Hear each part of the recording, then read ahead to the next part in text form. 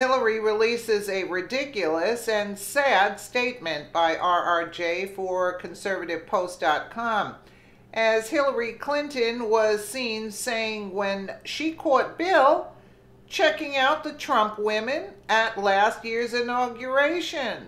Oh, brother. Only this time we say it in relation to Hillary Clinton herself. She's at it again, blaming anyone and everyone but herself for that monumental upset in the presidential election.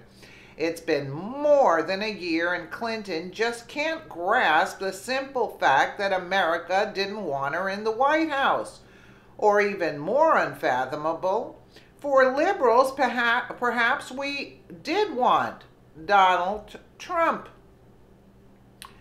At any rate, the villain this week is social media. No, not Russian interference in social media, but social media itself. In other words, Hillary blames how average Americans interact with one another online for her not becoming our first female president.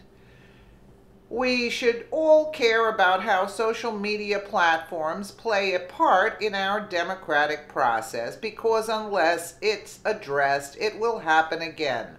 The midterms are in 8 months. We owe it to our democracy to get this right and fast.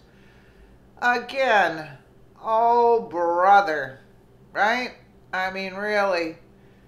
She was blaming the Bill Clinton's always had a roving eye. This is not a surprise. So she's checking out the church. That's your problem. And also, nobody wanted her for president. Really? Is that why they're censoring everything? I mean, this is a crock all in itself. Her and Barack Obama. That's what they want. They want censorship. They think by censoring they're going to win something. No, they're not going to win, because they have no message for the people. The only thing they do is attack. Attack. That's all they do. Attack. They don't have any other message except attacking Trump and everything that he stands for. Let me know what you guys think in the comments below. And again, thank you so much for watching.